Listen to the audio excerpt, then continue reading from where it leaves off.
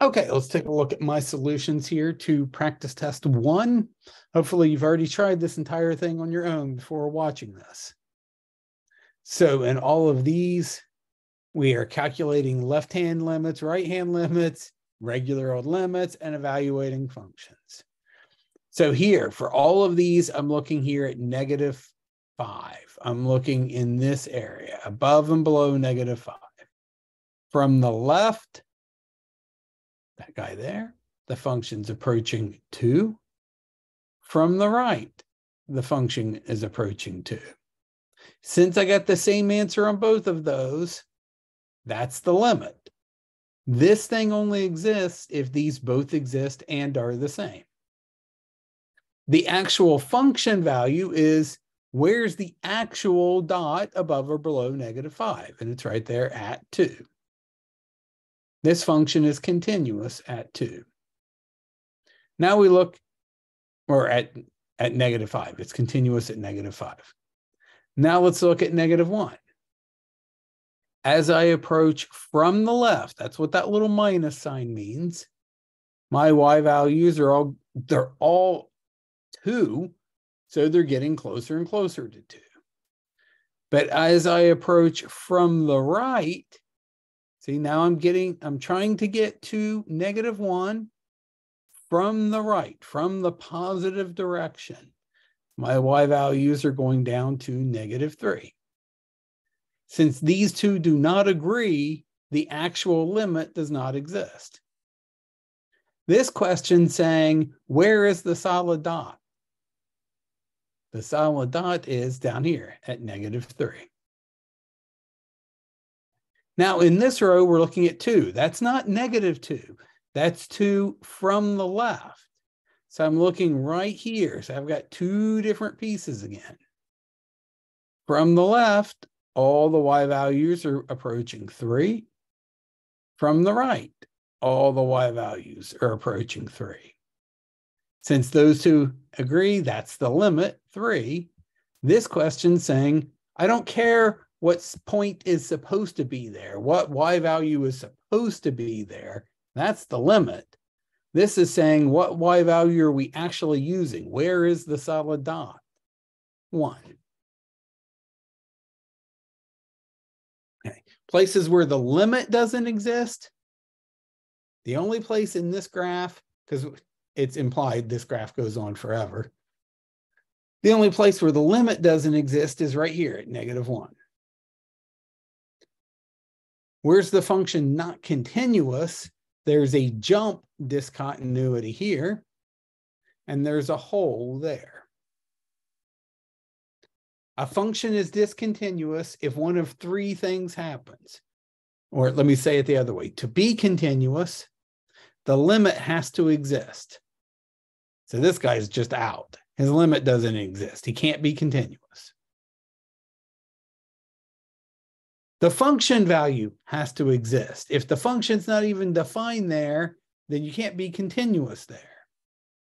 Our function is defined everywhere. And thirdly, the limit and the function value must be the same. Here's a place where they're different. So that is a hole discontinuity. It's just a little hole in the graph. Where's the function not differentiable? Remember, in order to be differentiable, you must first be continuous. Differentiability implies continuity. So all of these places, you can't possibly have a derivative if you're not even continuous. There's no derivative here at 2. There's no derivative here. But there's another thing that can happen. Actually, 2 other things. You might have an infinite slope. You might have an asymptote, or you might have a kink. Anytime you have a sharp corner in a graph, the derivative is not defined there, because the slope on this side would not agree with the slope on this side. So 3 places where the derivative does not exist. That's what this means. Okay, if somebody asks you to calculate a limit, first thing you try is just plugging the value in. If you get a number, you're done. So if you were to try plugging -3 top and bottom here, you would get 0 over 0. Maybe I'll even write that on here just as a hint to myself that I'm supposed to be doing this kind of work. So maybe we might write goes like. This is not mathy notation. This is just something you might write to yourself. This goes like 0 over 0. Anytime you get 0 over 0, that means you're supposed to factor everything or somehow make the offending guy cancel out. So top and bottom factor here, and x plus 3 cancels out. That's what was giving me 0 over 0. -3 plus 3 is 0. So I cancel those out, and then I try again. Try plugging in -3. And when you do that, you just get 6. If you can plug it in and you get an answer, you're done. That's the limit. Notice that I had to write limit at every step until this moment. That's when I actually calculated the limit. When you plug it in, that's when you stop writing limit. Same game here. If I were to plug in 25, square root of 25 is 5, minus 5 is 0. 25 minus 25 is 0. This goes like 0 over 0. That tells me I've got work to do. So with these radical ones, you multiply top and bottom by the conjugate of that radical. So I've multiplied top and bottom by root x plus 5 here. Leave this one factored. Don't multiply those out. On the top, you FOIL. So root x times root x is x. Then your outers and your inners are going to cancel by design. Then -5 times +5 is minus 25. Oh, look, the x minus 25s cancel out. That's who was causing the problem. The 0 over 0 just disappeared. Now I try plugging in again, and you can follow the work here. You get 1/10. Here, if I were to plug in 1, I don't care about the plus right now. If I plug in 1, this would go like 3 over 0. That's not a negative. That's what my little goes like symbol. If you get 0 over 0, you got yourself some canceling to do. If you get a non-zero over 0, you got yourself an infinity. So we got to think about the graph of this guy. Or we could just plug in values of x slightly bigger than 1 and see whether we get a positive or a negative. If you think about this guy's graph, it's got a vertical asymptote at x equals 1. His graph looks like this. From the right, this guy's approaching infinity. From the left, it's negative infinity. So the actual limit doesn't exist. This limit really doesn't exist either. So, like if the question just said, does the limit exist? You would say, no, it doesn't exist. So that equals there is kind of a lie, but that's still what we write. This limit doesn't exist under any definition because I'm getting 2 different infinities. Okay, same game here, plug in 4. This guy goes like 0 over 0. You can check that on your own. Do all your factoring. You got to be good at factoring. The x minus 4 cancels, or one of them does. And we try plugging in again. And you get 0 over 3. 0 on the bottom is some kind of infinity. 0 on the top, that's just 0. This one will get a lot of people on an actual test. They overthink it. If you get 0 over 3, that's just 0. Here, first thing you try is plugging it in. Plug in 2 and see what happens. This is a polynomial. Polynomials are continuous.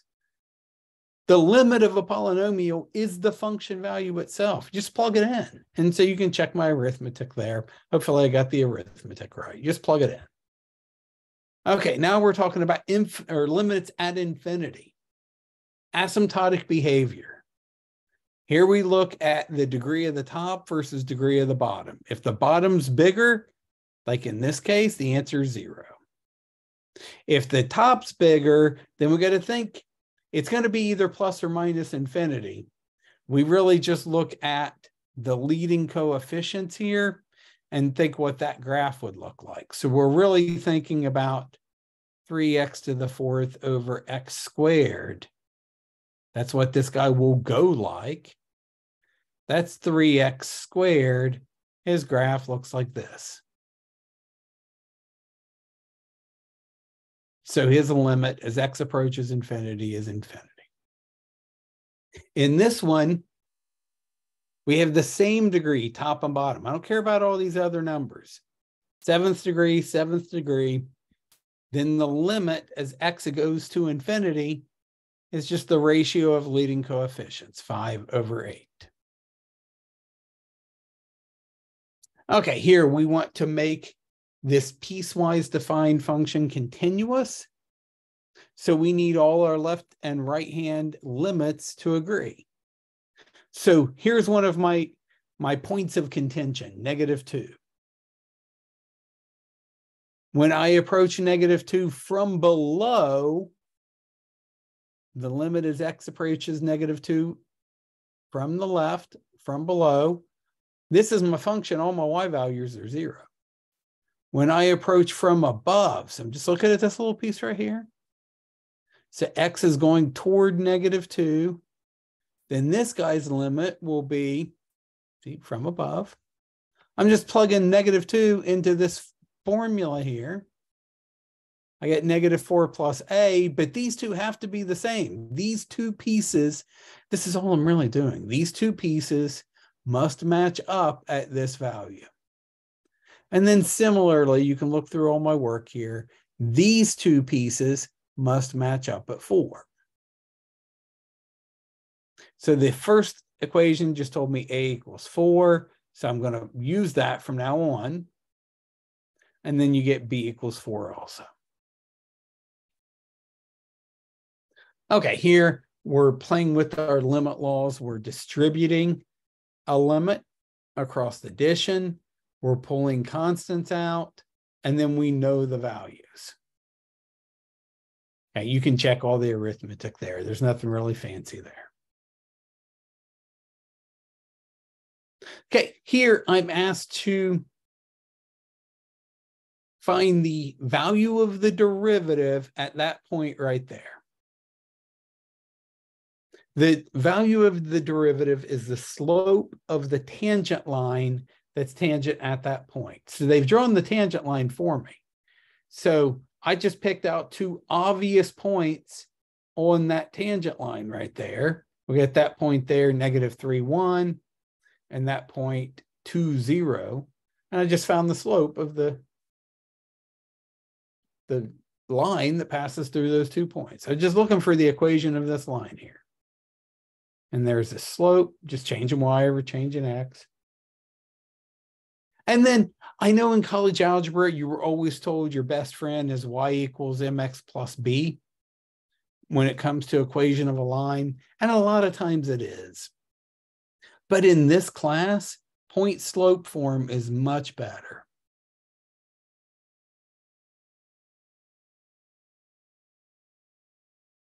I know the slope, I just found it.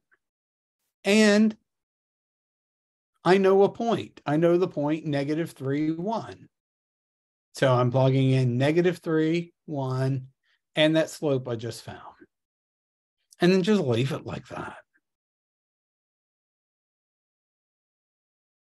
Okay, now we're going to have a bunch of problems finding the derivative at a point, finding the derivative as a function, using the definition. These have to be written up like this. Like you're going to have these problems on the test. You're going to have a bunch of written assignments like this. You have to write them up like this. You got to write limit as h goes to 0 all the way down until that very last step when you actually plug in h equals 0. Okay, so we're going to practice a bunch of these. Hopefully you've already practiced some of these. Don't forget to put the over h at every step. Like When you write yours up, it should look literally exactly like this. Sometimes people will skip writing out this step right here. They'll go straight from here to here. That's fine. That's perfectly fine. That's the only step in here you can skip. I guess you don't have to write the definition here. So it's not 100% necessary you write this line or this one. Everything else, if you see it on your screen right now, it's required for full credit. Now that we've got the derivative at the point a equals 3, at the x value, a equals 3, we know that the slope of that tangent line is 24. Again, I'm going to use y minus y naught equals m x minus x naught. I know m. I already know my x value. I just got to find my y value. A lot of mistakes happen here. They think that that's a y value there. It is, but it's a y value on the derivative. I need the y value on the original function. So I need to plug that 3 back into the original function to get this y value.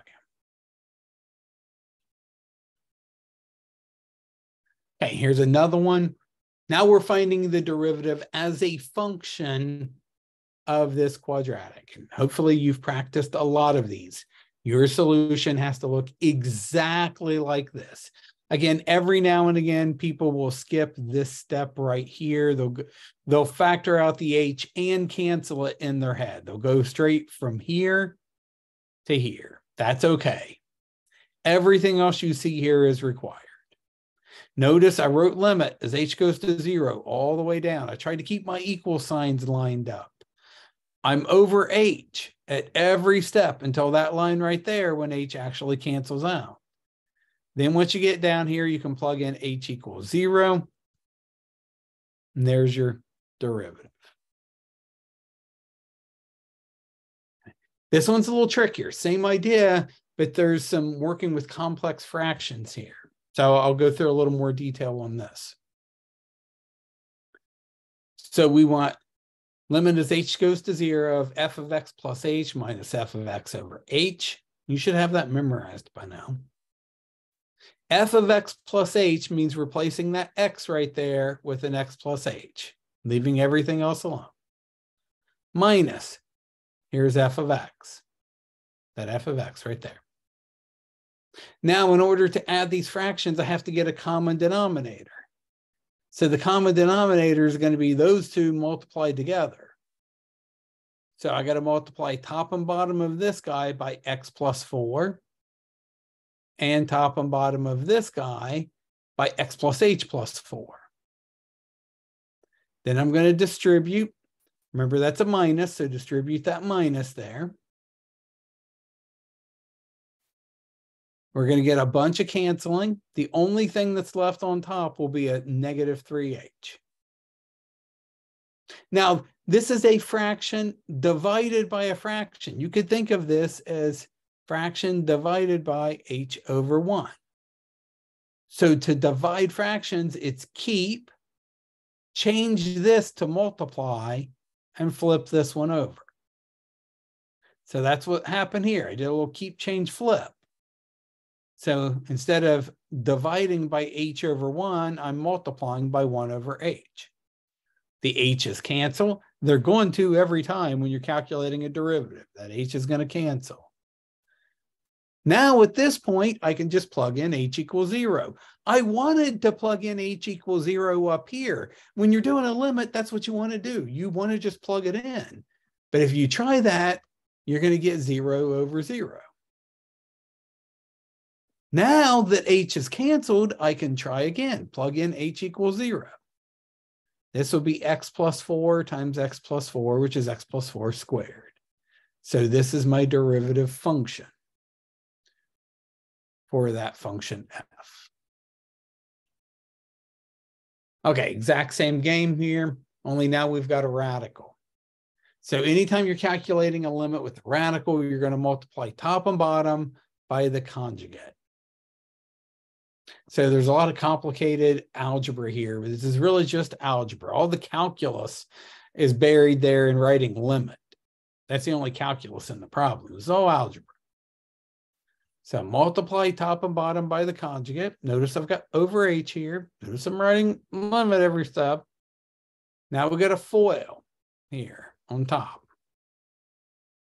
That's the same thing. So I'm just taking that thing times itself. 4 times 4 is 16.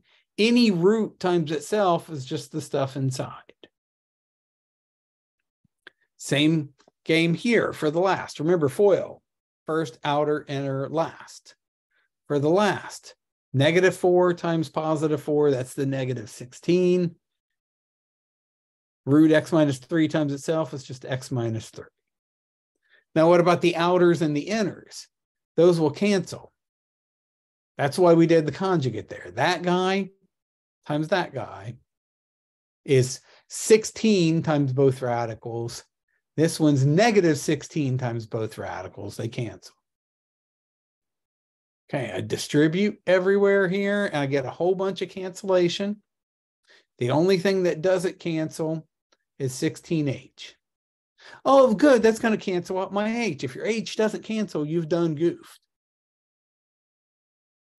Once you cancel the h, now we're ready to actually take the limit. Plug in h equals 0. There's my only h left over right there. And then you'll see that we end up with like terms. So we add those together. And then the 16 over 8, we can just cancel and call 2.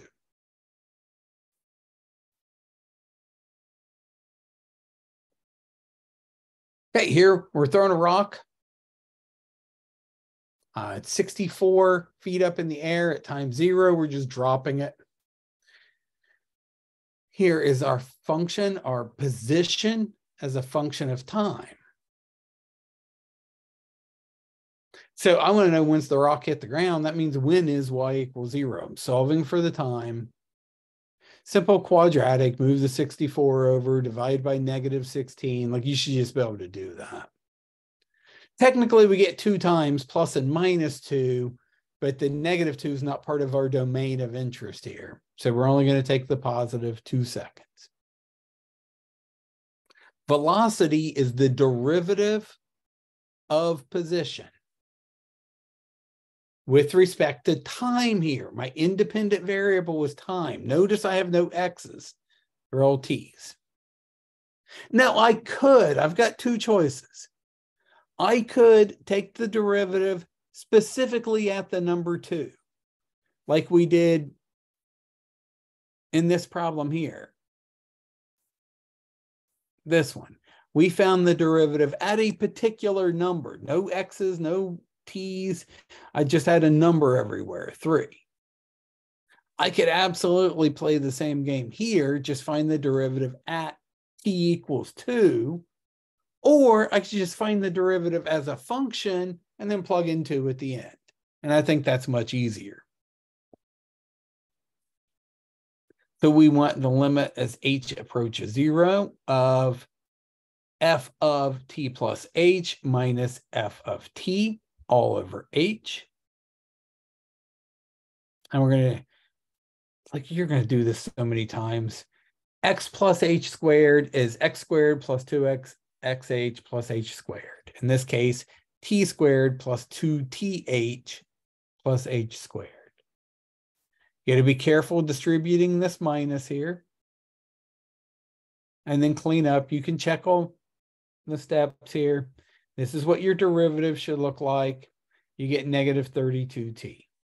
Then finally, I can plug in a time of 2. So -32 times 2, -64 feet per second. Those are our units here, because distance was measured in feet, time was measured in seconds, and a derivative is always a rate of change. Change in y per change in x. In this case, x is played by the role, or the role of x is played by t. Okay, we've done this problem before. So the first part says, which vehicle traveled further at 2 seconds? So we're looking at position versus time. At 2 seconds, car G is only 1 foot away. Yeah. Car F is 2 feet away. F has gone further. Let's find the speeds, the velocities at 3 seconds. Velocity is the derivative of position. It is the slope of the tangent line at that point. F is just a line. All of his tangent lines have the same slope, the slope of the line itself. You should just be able to look at that guy and see that he has slope 1, that blue line. I mean, here's a 0.00, here's a 0.11, 2, 3, 3. His slope was 1 foot per second. G prime, we did a little bit of work here. We have to I drew in the tangent line here. And I don't know if my drawing's perfect, but on the way I see it, where I think it would cross would be right there at the 0.20. So that's a slope of over 1 up 2. G's instantaneous velocity is about 2 feet per second. So who's moving faster at time 4? Right there at that spot. Who's got the biggest slope? F slope is still 1.